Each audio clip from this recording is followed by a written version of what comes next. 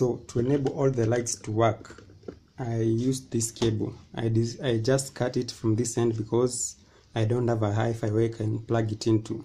So I'll explain the theory, then I show you practically how it works. So I'll just draw the lines here. So the red cable here, according to my diagram, is connected to the 12 volts line from the amplifier. The black cable, the bottom one, I've connected it to the ground or 0 volts line. So the first black cable, the second one here, is what makes the white lights to work. So this is for the tweeter. This is the tweeter line. And the other one works with the base line. So if I connect this cable, the other one, directly to the tweeter line on my base line, it will work. But since I don't want any back voltage, I'll connect what is known as a capacitor. So I'll use a capacitor, then connect it to my speaker line. The same with the base. Then I connect to my speaker line. This is for the tweeter, this is for the base. So these are the lines I was talking about. From my diagram, the red cable is connected to the positive. This is B+. The negative cable is connected to the ground. And to explain further how this works, I'll switch on my amplifier. If you've not checked my other video, how I transformed this power supply to a custom home amplifier, check out your top right corner. I'll just switch it on and disconnect the remote cable.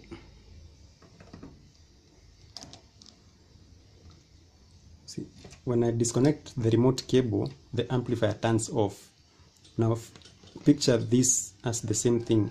If I took this remote cable and give it a few taps on this line, the green light here will also work at the same frequency. So imagine now when I use this, that's the same principle actually. This will get voltage from the speaker lines over here, and they will make the lights to come on and go off at the frequency of the music. So basically disco lights. But I said I can't connect it directly to my speaker lines over here since I don't want to damage my amplifier. So I used these small capacitors. This is 50 volts by 4.7 microfarads. So both capacitors are 4.7 microfarads and 50 volts. That's it. That's the whole secret. So we'll just do it practically over here.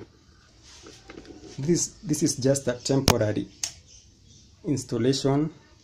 When I do it fully, I'll use more permanent solutions. So the first, if you remember, the second black cable, no, actually the second cable from the red, or the first black cable, I connect it to my capacitor over here. Then the other end, I'll connect it to my tweeter line over here. This is what I'm using for my tweeter or mid-range speakers, and this is what I use for my bass speakers. So essentially my subwoofer, the speaker I'm using is a subwoofer. So I just connect it to my tweeter line, and I do the same to the other side. So the second black cable, or the third wire from the red, I connect it to my other capacitor over here. Same value as the other one.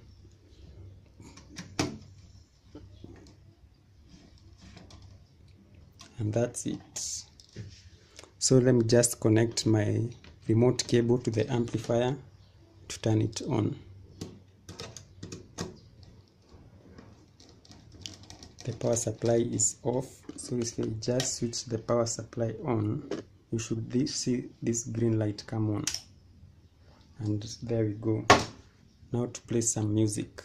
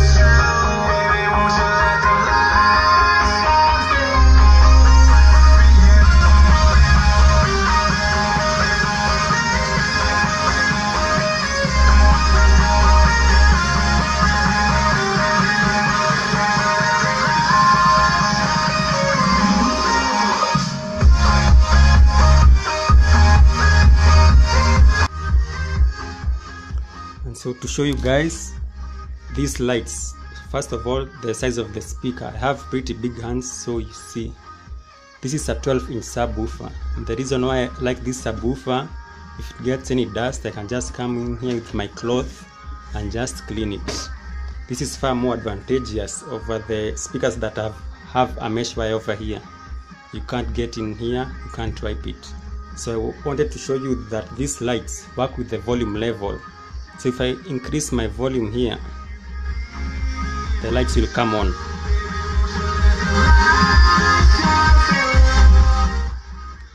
It gets much brighter as you increase the volume.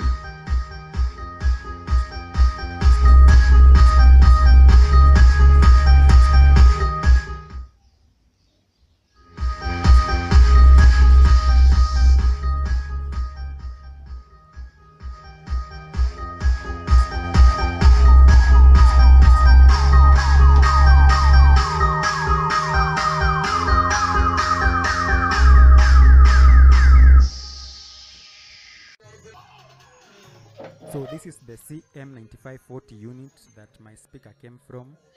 This is from LG. It's rated at 2300 watts RMS and 29,000 watts PMPO. It's a CD player but has a lot of features including USB and Bluetooth. And this particular model has 6 speaker ports back at the back, but only 2 speaker units. That includes 2 subwoofer units and 2 mid-range units. The surround and front units for either right or left are the same unit. And these are the speaker lighting system ports that I studied and made to work at home with my car audio amplifier, which runs at 12 volts. Again, that's the model CM9540.